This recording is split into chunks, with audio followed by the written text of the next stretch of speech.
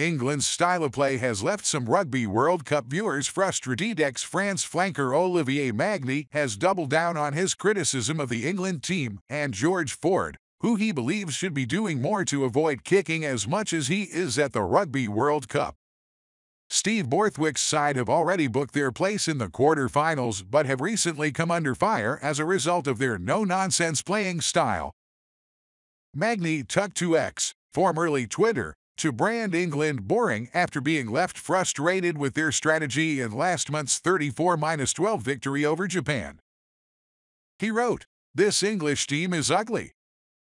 No desire, no joy, no consistency. It's a repulsive rugby, with Ford at the top of the negation of the game." England have since been criticized again by Magny, who believes that Ford and his teammates are good enough to play spectacular rugby as opposed to being dragged into repetitive kicking battles. He told "They have the players to play better rugby, more spectacular and more efficient. As a rugby fan, and also I know well the English rugby, I think they can do better. Ford is better than that, he has proved it before. To my old friends I played with, to Martin Johnson, to Lawrence Dallaglio, to all these players, it was an honor to play against that kind of player and that kind of team. England, now, need to have a good club championship, maybe to have a situation more stable and maybe to have another great England team in the future."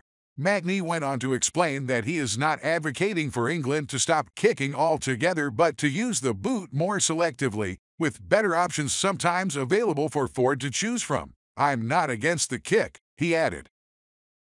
"If the best solution is to kick and you beat the defense with this, and you score a try or you get a penalty, okay, no problem with that, but it's not always the case. This game of rugby, there is a lot of opportunity with the hands. Toe kick all the time is not the solution. When you see a situation, you have an idea, and you will realize it with your hands or with your kick, but you have to choose the better solution. You have to take a decision very quickly on the pitch, but the decision needs to be realistic, and it wasn't for the game when I tweeted this.